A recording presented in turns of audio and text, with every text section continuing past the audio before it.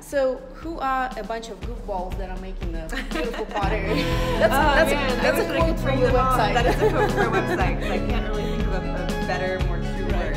We have 12 folks out there now. Some folks who started with us years ago as apprentices. Some people who just joined the team, but a really fun mix of people who just the whole team. Yeah, it might be like their first time ever making pottery, or some people have made pottery for a really long time, but a bunch of different skill sets and levels. They're sweet. Hi, I'm Connie Matisse. I'm one of the owners and founders of East Fork Pottery. How long you've been in Asheville for? I personally have been in Asheville for 10 years this year, which is exciting. My husband moved to Asheville almost 15 years ago, which also feels totally nuts. He moved from Massachusetts, I moved from Los Angeles, and our company has been here in Asheville for 10 years. So that was my next question. So this company was here in Asheville for 10, 12 years? Yeah, he started the company here in Asheville in 2009. The store itself has only been here for about a year and a half though. So you were just an online presence kind of company? We had a little bit of an online, but before, when we started, we were really a traditional rural North Carolina pottery where we worked out in a workshop out in Madison County, sold at craft fairs, had big kiln sales, very, very different model than we do now. Okay. And how did you come up with the idea of opening a pottery shop?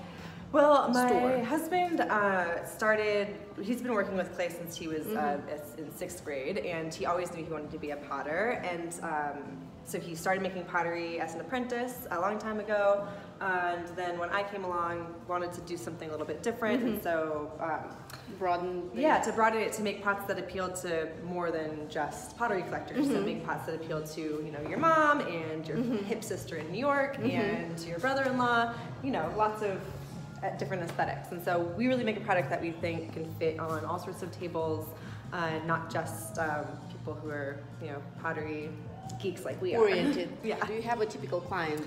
It's really all over the place. We have a really awesome local following. That's kind of our our bread and butter is our locals who come and support and buy little gifts here and there, either for themselves or for gifts.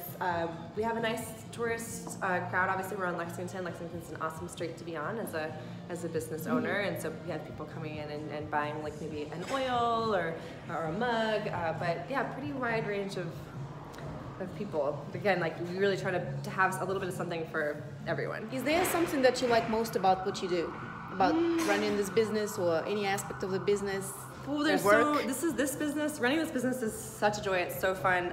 Some things that I really like are working in a store where we get to source not just East Fork but other people's work. You get to meet so many amazing vendors, people that I've admired for a really long time and whose work I really love. Now I have an excuse to email them and say, hey, let's start a connection. Can I sell your product in my store? And I've made so many friends that way, and so that's really, really fun. I love writing our newsletter because I get to share poems and recipes and really connect with people who I wouldn't otherwise have a reason to connect with. But yeah. So do you do collaborations with those other artists or people who have their products in your store? Yeah, let me show you some of this new stuff that we have in from a glassmaker named Hayden Wilson. He's in the River Arts District. His stuff is kind of sprinkled all over the place, but we just have him make these beautiful pastel rocks glasses. He made these in a pretty purple color and this minty green color. And so yeah, he's in the River Arts District and does beautiful, beautiful work. We have Andy McFate, who's in Swannanoa, who does beautiful cutting boards for us.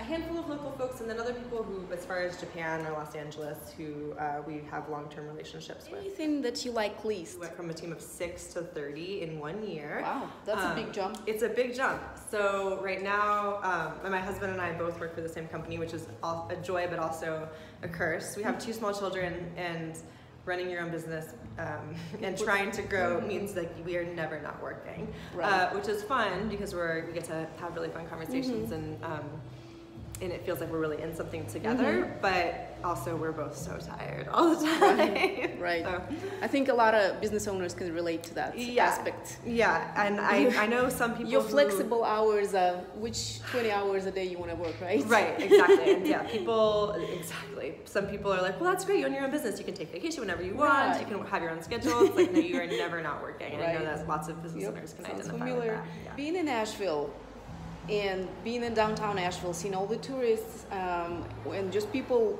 keep moving to Asheville and seeing all that growth that we have, why do you think, what is it about Asheville that makes people move here? Oh my gosh. I mean, I think for me, I was in a bigger city. I'm from Los Angeles, lived in New York, ended up in Asheville because I wanted to kind of get away from the rat race a little bit. And it's just a very livable city. The fact that you can like walk to 3 grocery stores or to 4 coffee shops.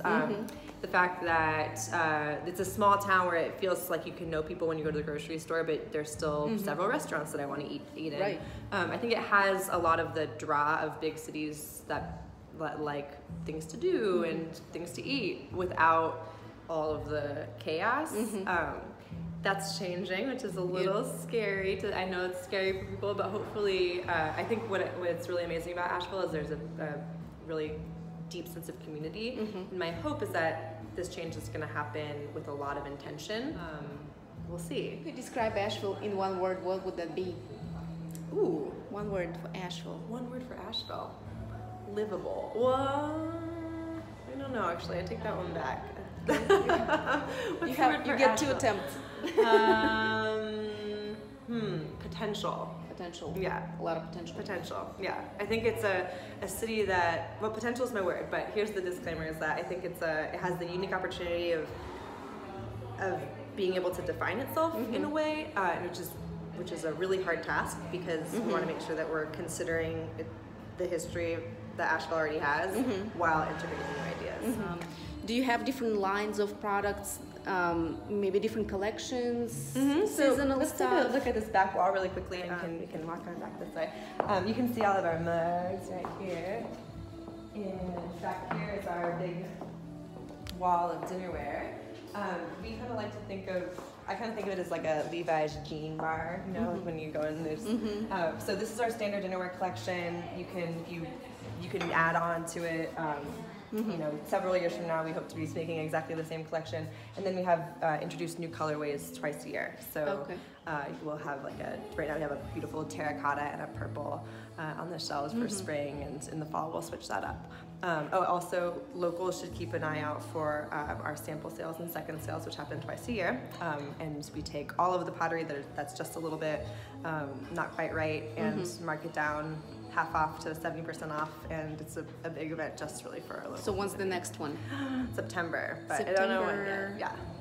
So keep an eye, locals and visitors who happen to be there. Right now we're making the pots in Madison County, but we're going to be opening up in Biltmore Village in August. So second location or no? Location? We're moving the production from Madison County to Biltmore Village.